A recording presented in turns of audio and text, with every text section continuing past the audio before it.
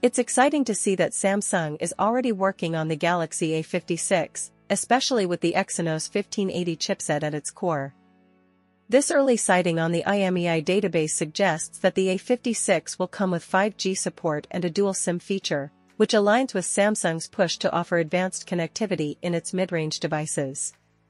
The move to use ARM Cortex-A720 and A520 cores and the integration of an AMD GPU points to a significant performance boost for the A series, making it an even stronger contender in the mid-range market. The Exynos 1580's architecture, likely built on 4nm or 5nm technology, should help manage power efficiency and prevent overheating, which are critical concerns for users who demand more from their smartphones, whether for gaming or multitasking.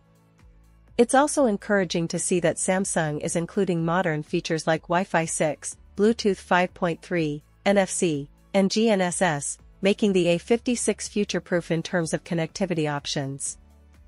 Overall, the Galaxy A56 looks promising, especially with its expected performance enhancements over the A55.